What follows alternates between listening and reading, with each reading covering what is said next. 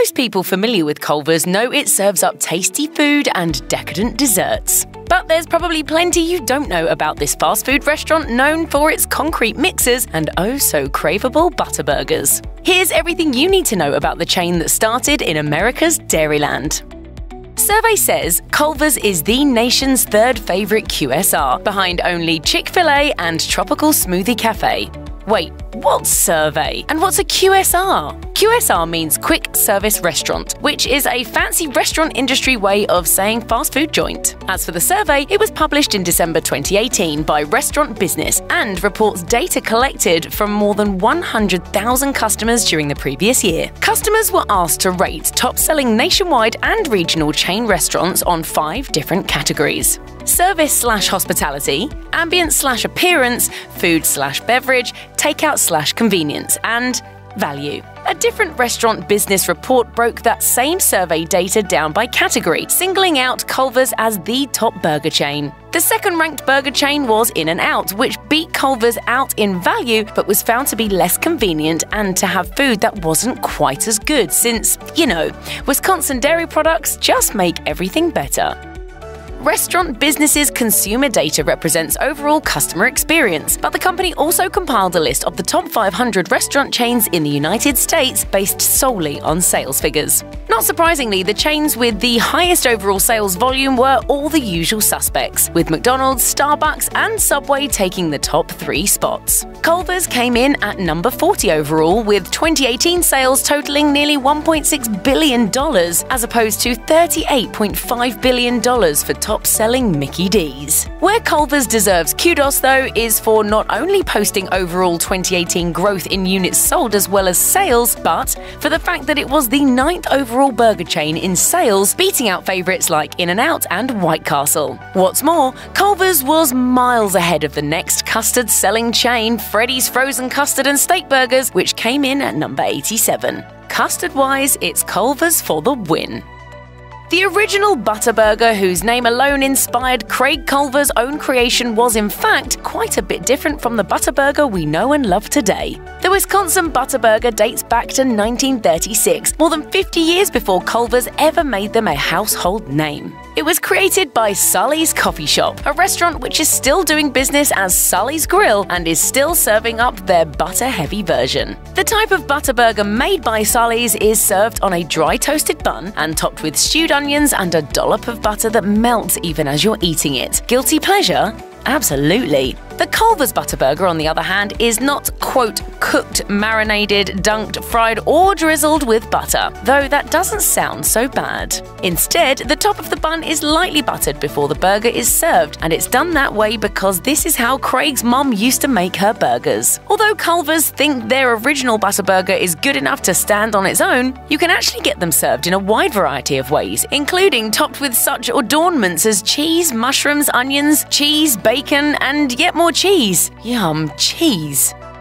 Mega chain Starbucks usually gets the credit or blame, depending on who you're talking to, for starting the trend of putting pumpkin into things nature never intended. Pumpkin spice latte. High five it. But it turns out that Culver's was actually doing pumpkin way back when Starbucks was still in its infancy. In fact, Culver's was making this full flavor fave over a decade and a half before Starbucks started purveying pumpkin spice lattes to the masses in 2003. The ButterBurger chain actually started adding pumpkin to their frozen custard back in 1986, and Craig Culver likes to say they were the first on the pumpkin train to Trendtown. One thing's for sure, Culver's at least has been using real, fresh pumpkin in their custard from the get-go, while it wasn't until 2015 that Starbucks finally gave into media pressure and put a little actual pumpkin puree in their pumpkin spiced latte recipe. Culver's sales figures and popularity make it an attractive opportunity for would-be franchisees. Forbes lists Culver's as number 2 on its list of best high-investment franchises for 2018, and it also made Franchise Business Review's unranked top 30 list of 2018's best food franchises to buy. Sounds like a no-brainer. At least if you happen to have an extra $3,347,500 lying around, as this is what Forbes calculates to be the midpoint initial investment. Oh, you do have that kind of cash? Still, not so fast there. It takes more than just money to make it as a Culvers franchise owner. Back in 1987, Culvers opened its very first franchise, and the experience was not so good. But as co-founder Craig Culver said, quote, "You learn something from mistakes." And this failure taught him to develop what a rigid system for their franchisees to work within. Under this system, prospective franchise owners must first spend a week working at a Culver's restaurant where they perform and are graded on every single role. Only if they perform well enough will they then be invited to spend 4 months in the small town of Prairie du Sac, Wisconsin, for a training program from which they must graduate. Oh, and don't forget the minor details like selecting a site, building a restaurant, hiring employees, and all that other stuff. So no, not easy, but still a pretty sweet gig if you can swing it.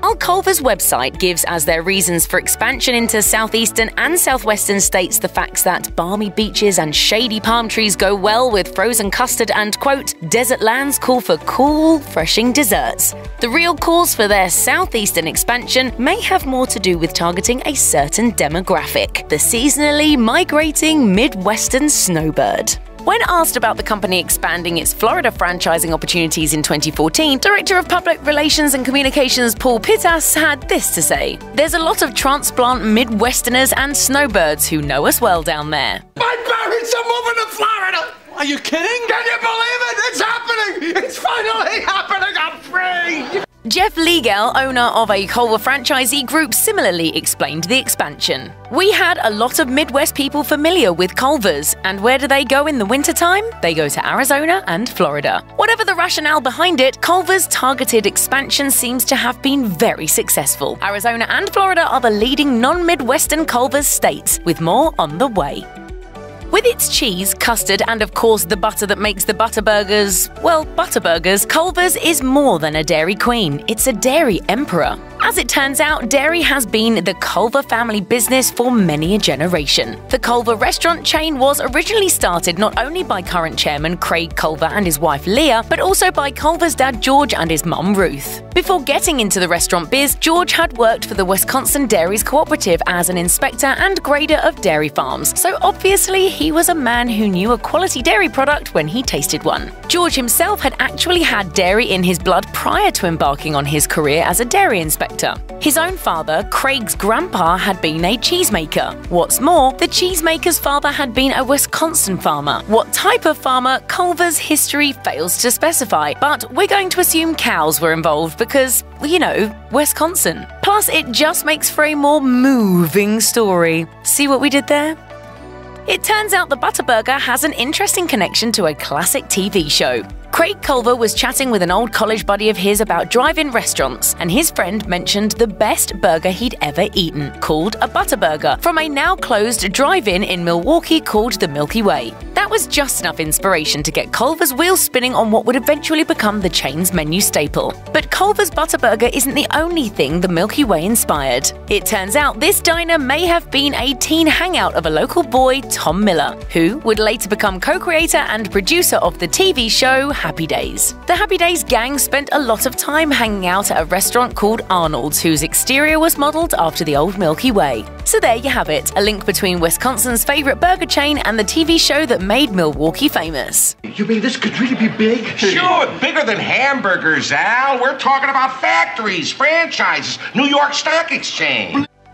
Every once in a while, in the fry basket at Culver's, when two cheese curds love each other very much, well, they might stick together and form a double-sided cheese curd that comes out in the shape of a heart. Culver's suggests you can pull these apart like a very gooey wishbone, and of course, they're an excellent excuse to hit up Culver's on Valentine's Day. There are a few more reasons to love Culver's curds, no matter what shape they're in. For one thing, they come from a very specific supplier, the family-owned and operated La Grande Hillside Dairy in Stanley, Wisconsin, and are provided exclusively to Culver's. For another, if you're into sharing the love with Culver's kitchen workers, cheese curds are reputed to be the quickest and easiest thing on the menu for them to make.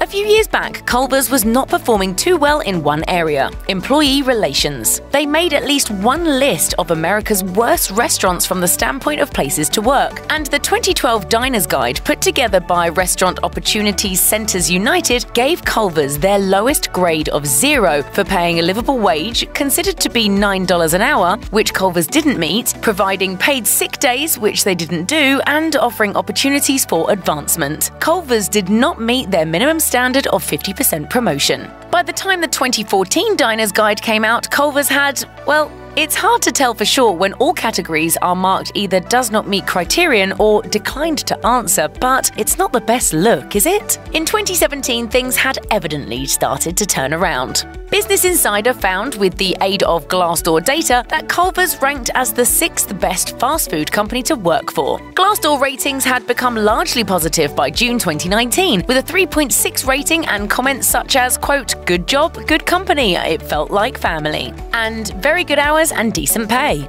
Indeed.com reviewers gave Culvers 3.7 out of 5 stars, so it seems things may really be looking up for Culvers crew members.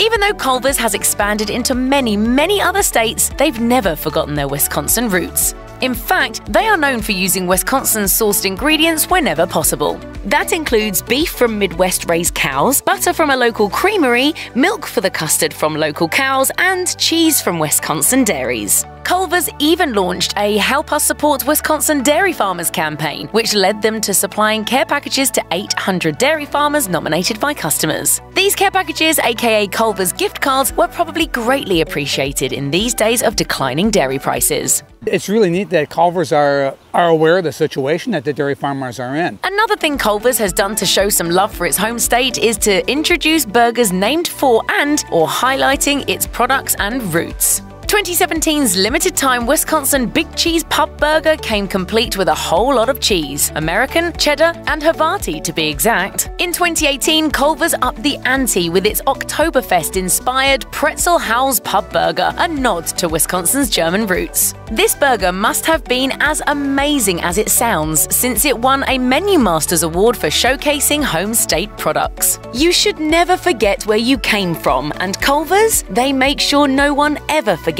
what it is that made them who they are. Check out one of our newest videos right here. Plus, even more mashed videos about your favorite restaurants are coming soon. Subscribe to our YouTube channel and hit the bell so you don't miss a single one.